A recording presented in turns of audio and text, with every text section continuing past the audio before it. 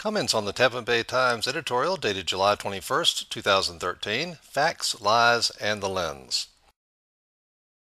First question, what are the lies stated in the title and who is telling them? A lie is a deliberate misstatement of a fact with intent to mislead. The only place the Times refers to lies is in the title of the editorial. One expects a newspaper to cite sources to back up their facts, yet the Times did not do so. These comments will cite sources supporting the facts mentioned. Let's start with the fact from the Times that there is an air-conditioned restaurant on the Lens. Well, quite frankly, that's just plain wrong. There is no air-conditioned restaurant on the Lens. You can see in this July 3rd updated rendering of the Promontory Grill by the architect, it clearly shows that the area will not be enclosed and air-conditioned. Also, in a meeting on July 10th by the City of St. Petersburg, hosted by Council Member Leslie Coran, Chris Balestra, the Managing Director, Development Coordination for the City of St. Pete, said, quote, "The cafe is open air. The Columbia restaurant on land is air-conditioned. The Tampa Bay Times even had a reporter at this event." So, very simply, there is no air-conditioned restaurant on the Lens. The Tampa Bay Times had a reporter at an event where the city announced it. Perhaps the Times should give this their own pants on fire rating. The Times also said that on the Lens will be community gathering spaces. Well, is there really community gathering space on the Lens? Let's take a look. Here's the 22,900 square foot promontory and the architect's schematic. Here you'd have the restrooms, the ice cream stand, the promontory turnaround where vehicles obviously turn around. Of course, you can't block that area. The fishing area, learning steps, these are not covered. Stairs, the elevator, promontory grill, and finally the overwater drive.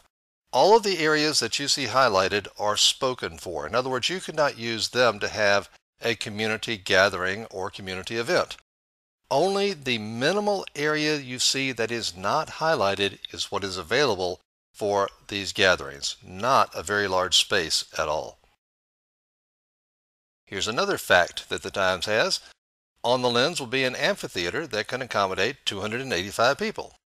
Well, as you can see, the architect does say that the amphitheater, also called the learning steps, can accommodate 285 people. But take a look at the space yourself. Do you think you could comfortably seat 285 people here? Another fact that the Times has is that on land will be areas for staging food truck rallies or other community events. The hub next to Spa Beach is a community gathering spot with a public plaza. Well, let's take a look at that hub. And you see the schematic here for the newspaper. You got the turnaround, which of course is for vehicles, cars to arrive, drop off passengers, and turn around, and emergency vehicles to be able to turn around there too. And the remainder of the hub is all the space that's actually available for people to gather on. Obviously, you couldn't block the vehicular turnaround because vehicles would then have no place to go. So I'm not quite sure where this large community gathering really is. And let's take another look here at the picture from the newspaper and the ramp for bicycles to the overwater bridge. Notice those very sharp turns?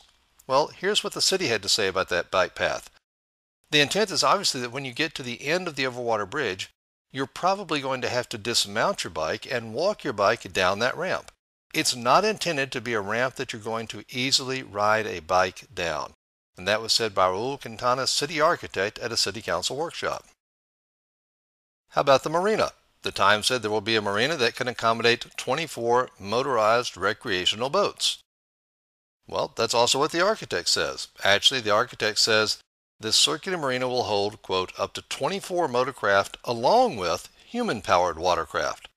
Well, let's see how safe and reasonable that seems to you using the architect's updated rendering from July 3rd. There's one boat, 2, 3, 4, 5, 6. Now, according to the architect, you can fit 18 more boats in that marina safely and comfortably. What do you think? Times gets into their myth number 2, that the lens will offer no shade. No one has ever said there would be no shade on the lens. From a quick glance at the design, it is obvious there will be some shade, although perhaps very limited in the late afternoon as the sun sets, which is when people would be at the grill. The real question is the lens safe in our sun, heat, and sudden storms? Remember, there's no air-conditioned building for relief from the sun and heat. There's no sheltered area from storms, and we get a lot of sudden, powerful storms in our area. The only shelter is under the canopy where rain and wind will blow. Look at the promontory edge. There's no shelter here. No shelter here. And you have a possible wind tunnel effect. As the winds and rains blow in, they can be funneled down by the canopy, achieving maximum force and velocity down to the point where people will be. Another myth number 2, there's no air conditioning. Again, they have their fact. There are 2 air-conditioned restaurants, one on land, one on the water. Well, we already discussed that, but since they mentioned it twice, we will too. Again, mentioning that perhaps the Times should give this their own pants on fire rating. And another myth too they had was no restrooms and no access except for walkers. Who's ever said this? Perhaps the Times might cite a source or some other evidence rather than create its own myths. So, where the Times editorial failed, the Times failed to check the facts, the Times made up its own myths, and the Times failed to do responsible reporting. Get the facts. Watch the 10-minute video on the StopTheLens.com website in the Our Views section titled Understanding the Lens, Fact, Fiction, and Confusion. If the title seems a bit familiar, well, it existed long before the Times editorial. You'll also see how St. Pete is ready to move forward in a positive manner with a new pier.